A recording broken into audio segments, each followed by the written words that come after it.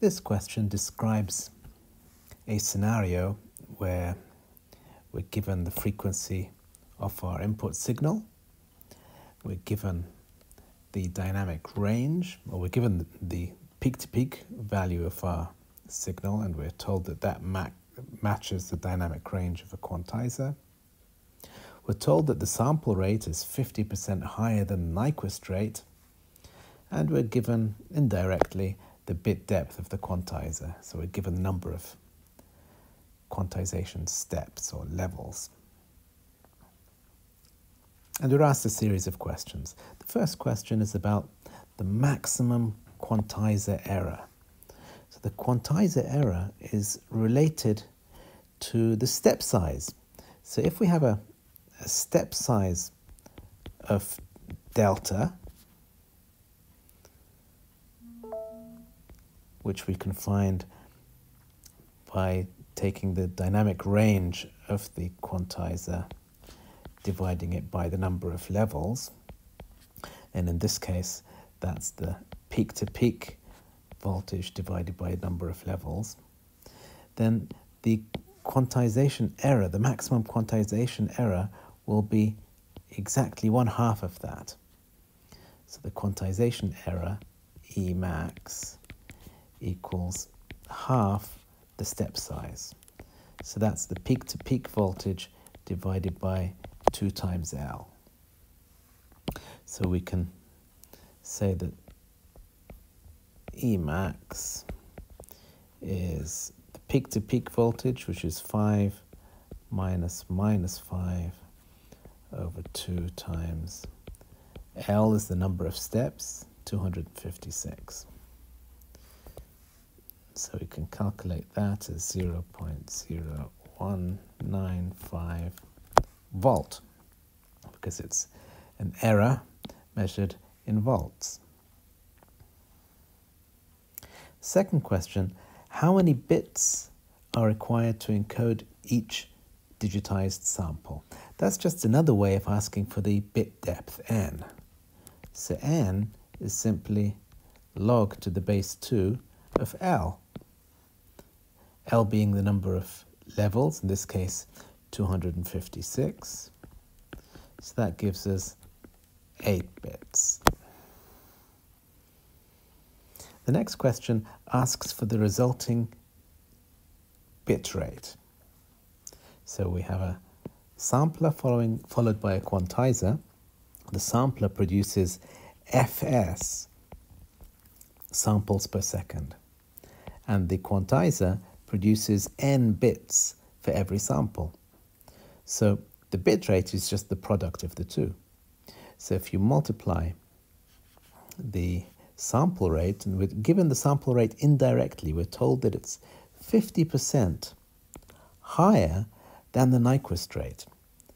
The Nyquist rate being twice the frequency of the signal, or twice the highest frequency of the signal. So let's say Fn is 2 times 1000. So therefore the sample rate is 1.5 times the Nyquist rate. So it's 3 kilohertz, because it says 50% higher. So 50% higher is like saying 1 plus 50 over 100 multiplied by Fn. So that's where that came from. So now we know Fs, the sample rate. All we need to do is multiply that by the number of bits. So the bit rate will be n times Fs. So that's 8 times 3000. So that'll give me 24 kilobit per second.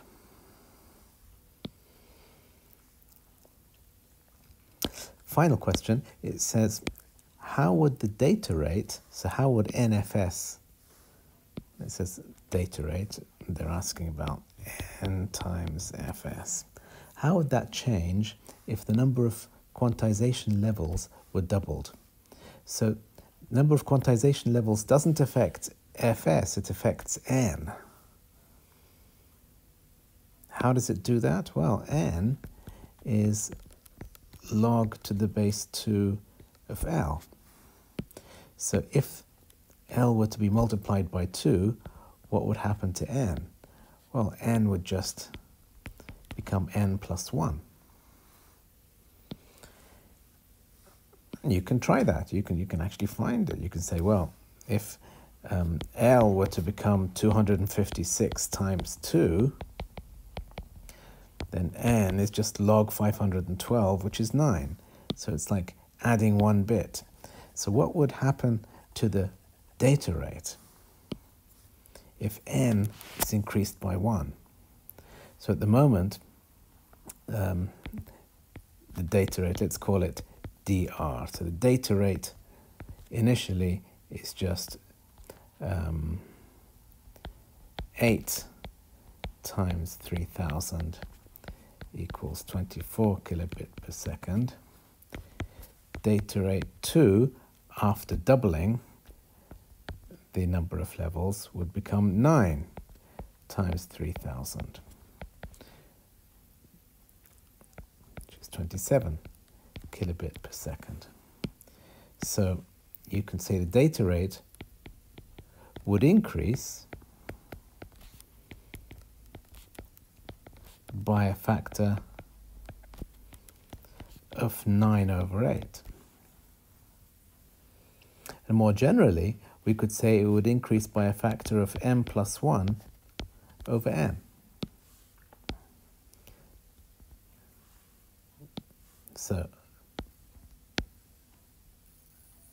9/8 is a specific example given in this question, but in general, if you double the number of quantization levels, the data rate would increase by a factor of m plus 1 over n.